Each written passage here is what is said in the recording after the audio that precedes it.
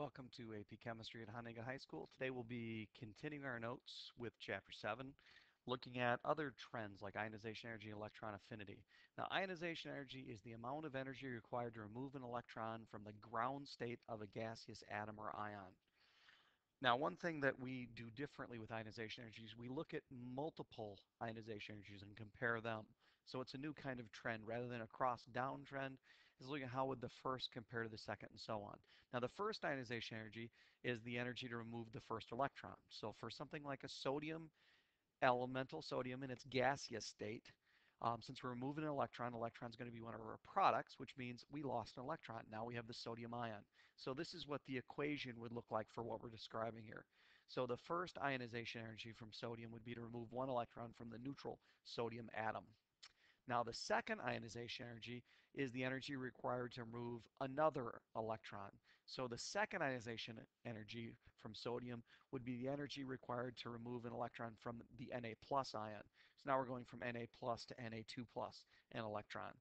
So when you're looking at how first ionization energy compares to second ionization energy, hopefully it would make sense that we have the same number of protons. So nuclear charge is the exact same, but we have fewer electrons, and sometimes those electrons, we've lost our valence electrons, which are farther away. So there should be a big difference in energies for multiple ionizations. Now, it requires more energy to remove each successive electron. So after we've removed one, now we're trying to remove an electron fighting the same nucleus with fewer electrons, and um, typically, fewer electrons mean less electron to electron repulsion. The nucleus is going to have a greater hold on what's left. So ionization energy increases when you go from the first to the second to the third to the fourth. And you can see that on the table here. For sodium, 495 to 4,562. For magnesium, 738 increases to 1451, increases to 7,733. So it always requires more energy to remove the next successive electron. Now, when all the valence electrons have been removed, a huge jump in ionization energy occurs. And that's the blue shaded region that you see here. At each of these spots, you see a dramatic increase in the amount of energy it takes to remove. And that's an important idea, because if it's a dramatic increase, that means it's harder for it to happen and it's less likely for it to occur. So what tends to happen is substances lose electrons until it becomes more stable, and then it's very, very hard to lose any more. Why are they becoming more stable? Because there is a huge difference in energy to remove any other electrons. So it's unlikely that it's going to happen, and therefore you're going to end up losing that many electrons. So that's going to drive really what your charge of cations is going to actually be. So why is magnesium a +2 cation? Well, that's because once magnesium has lost 2 electrons, it's a huge amount of energy to pull out a third. So that means magnesium is going to lose 2 electrons, and from there, it's not going to lose any more. So now you're going to make a more stable ion at that point. So it's all about the fact that um, when you've removed inner level p electrons close to the nucleus, there's going to be a much higher effective nuclear strength, making it much harder for them to remove. So what you need to understand, I said that wrong. I think I said inner level p's. If you're removing an outer level electron, like an outer level s or an outer level p, while as you remove it, it gets harder to remove more electrons because you've got the same strength nucleus holding on to fewer electrons, which means less electron to electron repulsion. You're eventually going to get to the point where it goes through a huge jump. Well, what happened at that point?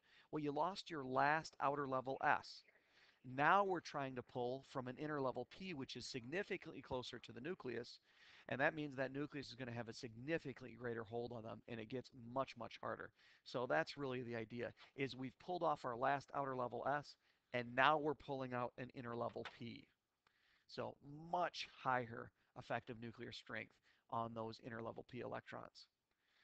So you need to know how to do, because this is a common AP question, you need to know how to use what's happening here with ionization energy jumps to predict the charge of an element based on that data. So if you had some unknown element X, and we didn't know it was aluminum, all we knew it was element X, and you were given this data right here, because the big jump happens after I've pulled out 3, and when I try and pull out 4, it's a huge jump. that tells me that this is going to be stable as a +3 ion. So that means it would be something like aluminum or gallium or anything from that family, so to speak. So this is an important idea for on the AP test. It's a common thing for them to ask you about the significance of the big jump.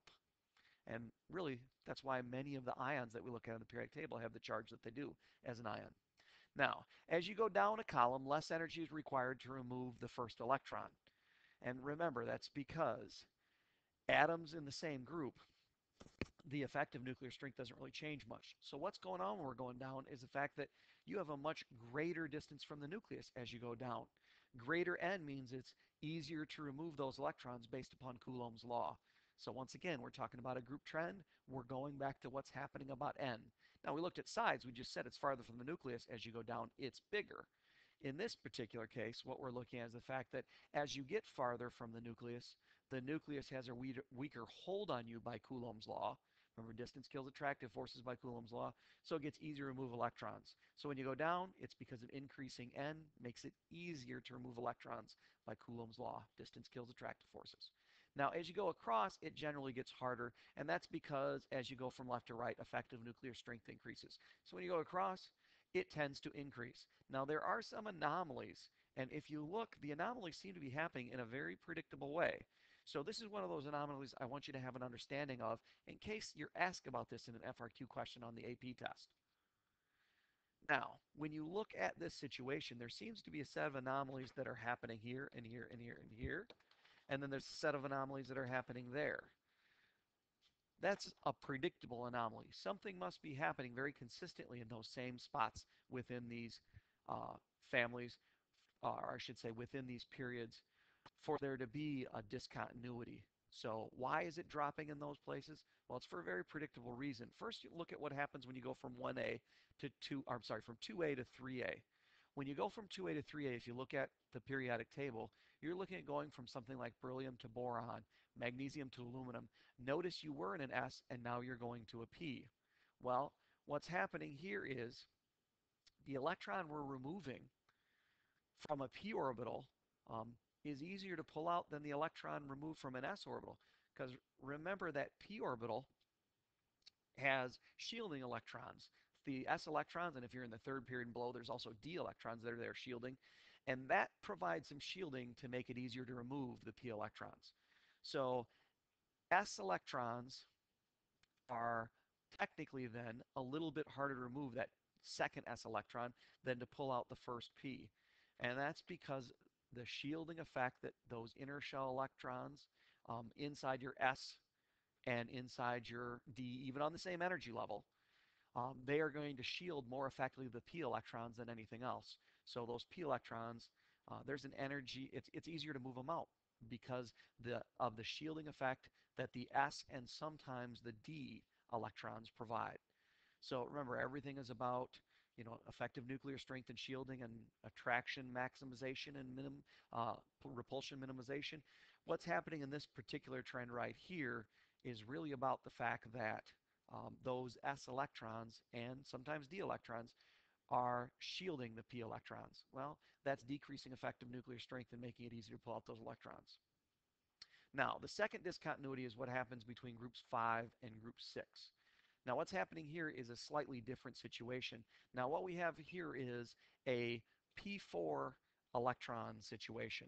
Now, if you recall, when we look at our p sublevel, so when we're on the 2p's, we have 3 2p's. When we're on the third level, we have 3 3p's, and so forth. Well, when you are dealing with pulling out electrons, there's a different situation when I'm pulling out electrons from a situation like this. So based on where group 5 is at on the periodic table, so if you're counting over, we start with lithium, that's group 1, beryllium group 2, boron group 3, carbon group 4, nitrogen group 5. So we're looking at the difference between nitrogen and oxygen. This is what oxygen would look like, and this is what oxygen would look like. There's a difference between pulling out this electron and pulling out this electron. And what's basically happening is this is a second electron in situation. Now, When you have a second electron in an orbital, you have increased electron to electron repulsion. So that increased repulsion makes it an energy advantage. It's a little bit easier to remove this electron right here than it is to remove that electron right there. So that increased electron to electron repulsion caused by having two electrons in that first 2p made it a little bit easier to pull it out. Now, technically, that same thing can happen in the other situations, but that's more than outweighed by what's happening with increased effective nuclear strength. So once again, then the trend goes right back to getting harder to pull it out. So what we're looking at is two anomaly type situations. What happens here and what happens there. And they are slightly different situations. Now, next one we're going to look at, and this is what we'll finish on as electron affinity, is the energy change that's accompanying the addition of electron to a gaseous element. Think of this as kind of like the opposite of ionization energy. Ionization energy is the energy we have to spend to yank out an electron. Electron affinity would be the energy involved when we add an electron. Now, in general, except for noble gases, nothing else has the right number of electrons. So just as a general statement, most things are then looking to, in essence, gain electrons to get like a noble gas. Now, granted, cations, it's easier for them to lose than gain, but as they're gaining electrons, there is typically a bigger drop in potential energy, and it does get a little bit easier. So what you're looking at with electron affinity is just how much energy is involved when we add an electron. Now, in the case of chlorine, it's negative 349 kilojoules. So in other words, it releases energy. That must mean our potential energy was dropping. And many of these are exothermic. So in most situations, as we add that electron, we end up with a lower potential energy situation, and energy, that difference gets released. So in general, electron affinity becomes more exothermic as you go from left to right across the periodic table. So the general trend is it increases in um, how exothermic it is as you go across. Now, as the ion approaches a noble gas configuration, remember, you're going across, effective nuclear strength is increasing. The ion's becoming more stable and the potential energy decreases, releasing more energy to the surroundings. So as we're going across, we've got a bigger drop in potential energy. More energy is being released as we get closer and closer to the noble gas configuration. Now, how come is it that the noble gases were endothermic, not exothermic? Remember, the extra electron we're going to put in argon needs to be placed in a 4s orbital, which is significantly higher in energy than the 3p orbital is. That increase in potential energy is going to require energy. So we have to put energy in. It's endothermic to cause noble gases to pick up an electron. Now, there's three general discontinuities that you can see here. These are actually, the first two are similar in idea to what was happening in the last situation. Now, the first thing you can see is when you go from group 1A to 2A. Now, before we were talking about 2A to 3A. Now we're looking at 1A to 2A in electron affinity. It was negative 60 for lithium. Now it's greater than 0 for beryllium. It definitely did not decrease it, or I should say it didn't become more exothermic. It actually became less exothermic and became endothermic. So what's happening there? Now remember, we're looking at s electrons here. That's really what we're looking at in lithium to beryllium. We're adding another s electron. Now, s electrons and also d electrons, we're dealing with group 3 and group 4 and below. Remember, s and d can be on the same level as the p. And those electrons can cause shielding, making it a little bit different for the p electron situation. So when we're talking about adding an electron here, all we're really doing is filling our 1s. When we're talking about adding an electron here, going from that substance to that substance, now we've got s going to p. So to put an electron into beryllium, we've got to add a p electron. Now, that p electron is higher in energy because of the shielding provided by the s and sometimes the d. So that means it's going to be harder to do that. It's a higher potential energy situation. That difference in potential energy means it's going to be significantly less exothermic. In fact, in the case of beryllium and magnesium, it's actually endothermic in those two. This should sound familiar to what we talked about before. So this is the exact same thing in a similar part of the periodic table. So the added electron that we're looking at when we put one into beryllium versus we put one into lithium, it's going into a p orbital, not an s orbital. And remember that p orbital is shielded by s and sometimes d electrons, and therefore it's higher in energy.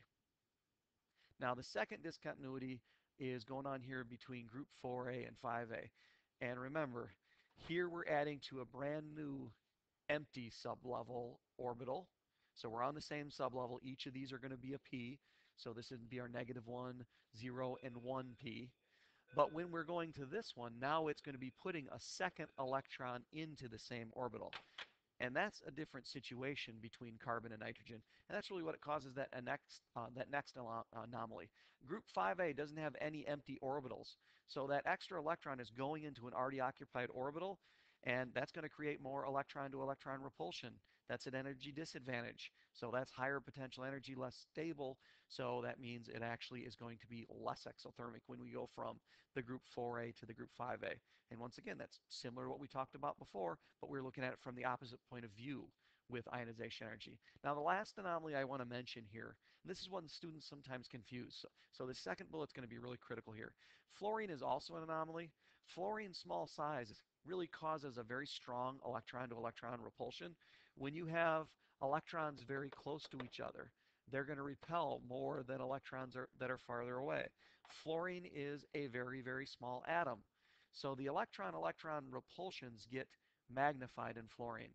And that's going to make it less likely to attract electrons.